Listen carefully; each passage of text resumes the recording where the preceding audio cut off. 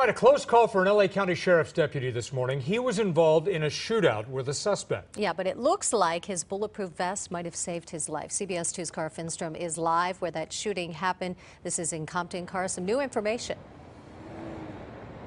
Yeah, so very fortunate. That deputy was out patrolling this Compton neighborhood. He was on the street just behind us, stopped a car when everything escalated.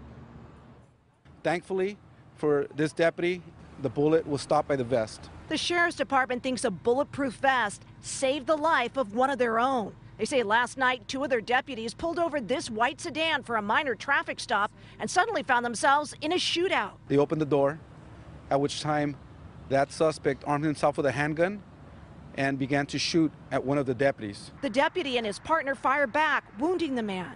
He later died at the hospital. The deputy was shot twice. I heard pop pop, and then I heard like 5 to 6 more. When I came outside, they were taking somebody away, and there was somebody bloodied up in the back of the cop car.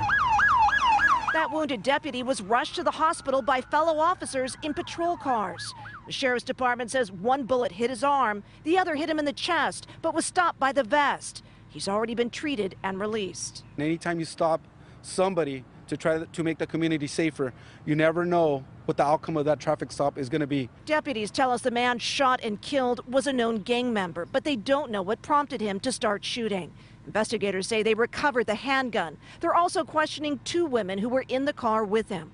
Neighbors stayed in their homes as the gunfire rang out. They say it's extremely fortunate no other lives were lost. This guy, he's there, you know, for what? Maybe for nothing. Investigators did not arrest those two women. They say they don't think they had any idea that this man might have shot that officer. Jeff and Sandra, we can also tell you at this point the name of the man who died here this morning hasn't been released. We're told that officials are still trying to reach his family.